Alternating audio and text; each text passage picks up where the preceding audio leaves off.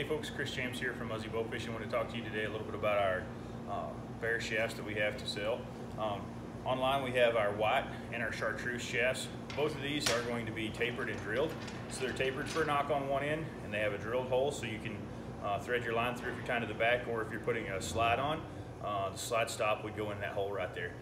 These are full length arrows. You can cut them down if you want to do a custom length arrow, but they are the same ones that we put all of our Muzzy fish arrows together with, and you can buy them and build your own.